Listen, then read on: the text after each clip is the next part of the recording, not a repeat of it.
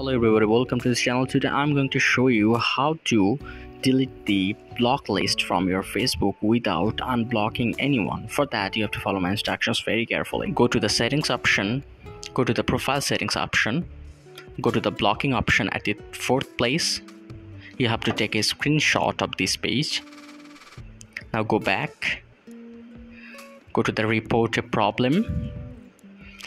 Scroll down to the bottom, click continue to report a problem. Now click include in report, click on the settings option. You have to just remove this attachment. You have to click add image. You have to select the recent screenshot. Now you have to describe your issue like I want to remove the block list without unblocking anyone, and you have to just send the report, and rest of the thing is on customer service of Facebook. Hopefully you will get a result. So if this tutorial helped you, like this video and don't forget to subscribe to my channel. See you in the next one.